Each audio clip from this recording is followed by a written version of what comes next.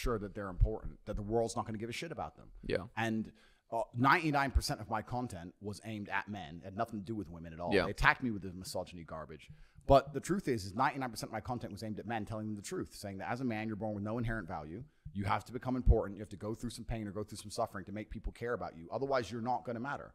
And when I say this about the difference between men and women, they think I'm attacking females. Absolutely not. I'm not attacking women. I'm just saying that a woman can wake up, put makeup on, go to the club or go to the party and still be a jewel. She still exists. People still want her. Mm-hmm. As a dude, if you walk into the party and you've put no effort into your life, nobody gives a shit. Mm-hmm. Nobody gives a shit about you. And every man out here knows. And one of the great things about the masculine journey and masculinity is that we've all lived a semi-similar story. It's kind of cool. Like, we've all been the teenager, gets heartbroken.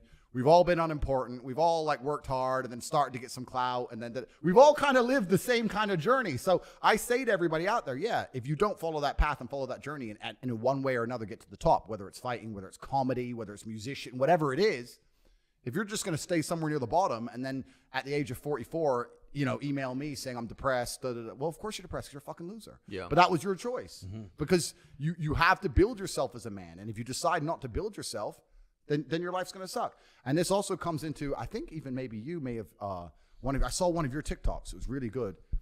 And I think it was, it was you training. And I think it might have been one of the things I said before. Oh, saying, yeah. Why would I have mercy on somebody why would I see somebody as my equal? Why would I sit there and see you as my equal when I've suffered my entire life to be valuable and you've refused to suffer and just sit around on your ass all the time? Good. When I've gone through endless pain to be the man I am, and then you just sit there and talk like we're equals. We're not equals. I've been through shit. You decided not to go through shit. That's fine. That was your life decision. That's your prerogative. Yeah. But you have to live with those decisions. You can't complain now that I get to be top G and you don't. That was your choice.